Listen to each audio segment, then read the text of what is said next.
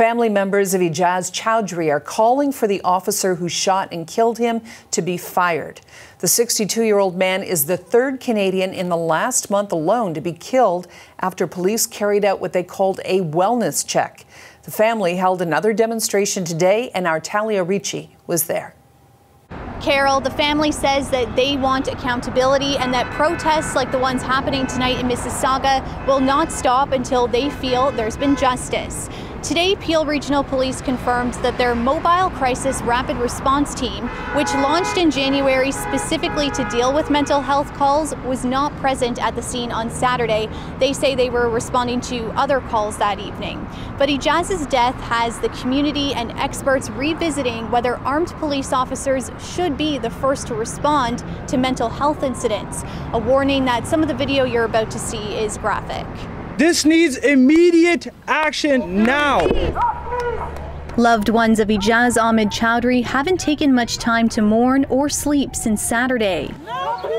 For 2 days now, they've been holding demonstrations, calling for answers after a call for help ended in Choudry's death. The family wants a public inquiry and for the officer who shot him to be fired. The 62-year-old was a father of 4 and had schizophrenia. My uncle was a harmless man. He had no power to hurt anyone. He could barely breathe at times. The family says they called a non-emergency helpline on Saturday and that it was paramedics who called police when they spotted a pocket knife. The SIU says when officers arrived, Choudry barricaded himself in the apartment and police entered when communication with him stopped. The statement says officers used a taser and plastic bullets before discharging a firearm multiple times. Video taken by a witness shows the moment police entered Choudry's residence where he was alone. Officers can be heard shouting at Choudry in English, a language his family says he didn't understand.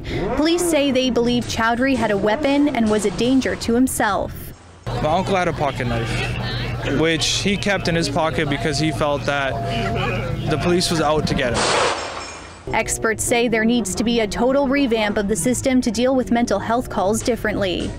Our organization, Toronto Police Accountability Coalition, has been asking the Toronto Police Board for the last 10 years to have a team of a plainclothes officer and a mental health nurse attend as first responders at every call where, in fact, there's someone in mental crisis. The board has consistently refused, and they've said, no, we've got to send the armed uniformed officers first.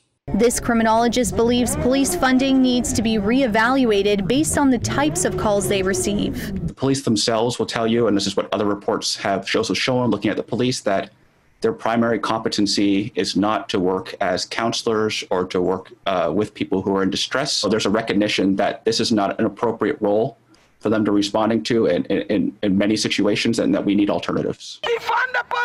The family agrees. They hope their tireless protesting provokes change. His 7-year-old son is sitting at home waiting for his father to come home because he thought he went to the hospital.